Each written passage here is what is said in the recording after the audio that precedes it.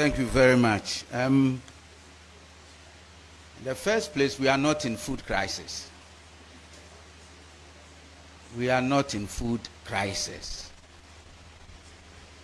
The food production level of our staple foods are available, and the figures are there. We can even look at the agricultural growth for this period that will be in power. So there's no food crisis.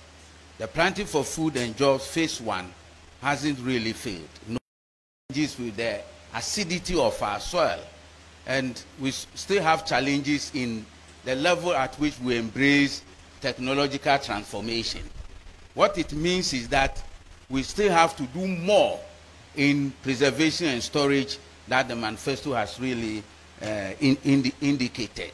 So we are not in food crisis. And I know you are all aware we are not in food crisis.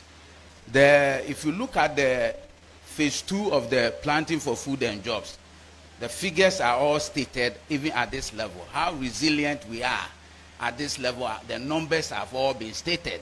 And then the projection in terms of short term and medium term and longer term up to 2028 have all been indicated. And I know you all go to the market. As a matter of fact, if we are in food crisis, you will know. And we are not in food crisis.